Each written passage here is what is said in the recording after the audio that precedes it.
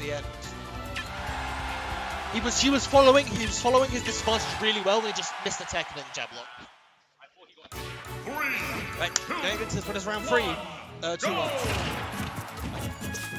That burning versus DAT-team. Bit of a team kill going to be going on here. We're getting Wii Fit Trainer versus Ike on Town City. Now, I have not seen many Wii Fit Trainers in my life, so apologies for getting aspects of them wrong. We did have a player in Essex who played Wii Fit Trainer, but unfortunately he doesn't play anymore. So I imagine that he'll be looking to zone as much as possible with Salute the Sun, things like header, and he'll just be playing his usual, just very slow and patient play style, aiming his face with forward airs, tilts, leveraging that extra range he has over Wii Fit Trainer, trying to hopefully outbox him. Oh, and he whiffs the deep breathing. He didn't quite expect it to be taking that long to wind up, I'd imagine. So the grab, puts him off stage, throws out projectiles, try and cover his options, but GP doing a good job. He recovers close, he doesn't deal with projectiles. Now he gets caught by a uncharged Salute the Sun. Up thrown into forward air. They're burning at a dangerous percent right now. Goes for, okay, so he's using, and he gets caught by the side B. Catching Aether and spiking GP against the side of the stage and taking a really early stock. Gets a little bit of time to catch his breath quite literally. Charges neutral B, get back on stage. Up thrown into an up air, whiffs though. Landing neutral air, going for his plank. He doesn't do anything with the ball though.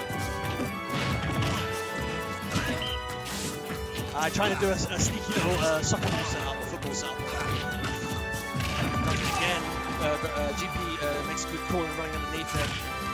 Goes for another headbutt against the stage. Rolls into him and does his jab combo. Gets caught by the low hit forward air and unfortunately loses that stock. Neutral air, GP tries to follow up with the down tilt, but he didn't expect Burning going that direction. Catches him with the back air, neutral air, goes for back air. Nice pivot grab, up throws him into forward air, attacks him a really nice amount of damage. Burning's got the deep breathing on him now though, so that's going to increase his knockback. GP will have to be careful that if Burning finds a way to wrap up that damage really quickly. Goes for a pivot grab and gets clipped by a sword for his troubles. That's going to be a huge problem for Burning in this matchup. He's trying to find ways to get around that massive sword Ike has. Caught by a side B though while Burning's coming back to stage. Goes for another deep breathing mix up.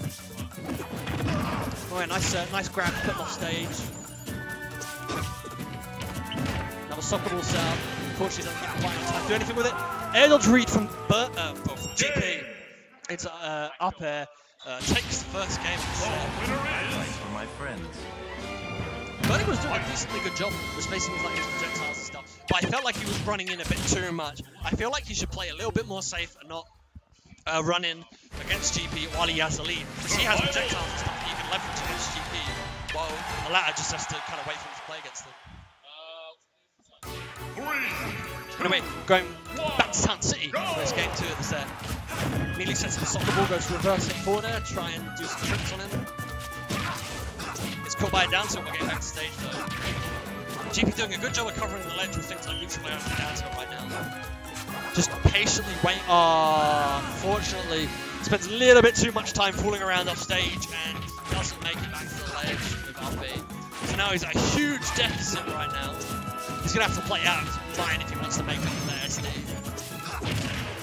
Catches him with a front hit forward tilt.